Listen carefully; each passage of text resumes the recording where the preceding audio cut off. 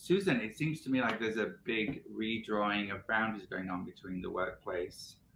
Well, actually, between the talent marketplace and and the workplace. People are really being very specific about what they will and they won't accept now from the work environments. What do you think is going on? When I look at it, I actually see the seeds of this today going back 30, 35 years, right? When we go back 30, think about our parents and our grandparents.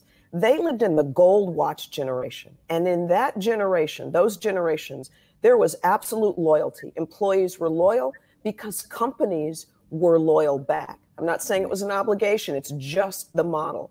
And so you'd work for 30, 35 years, you'd earn your pension, your gold watch, and you knew that you had your job.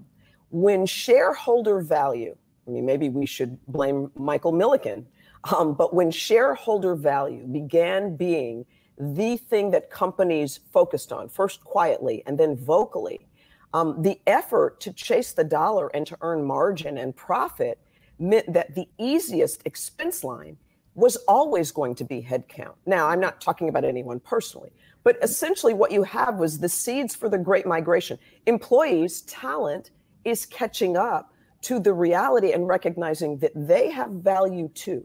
The workplace is not one-sided. What we bring as employees is something that is of value, and you have to manage your value in the workplace.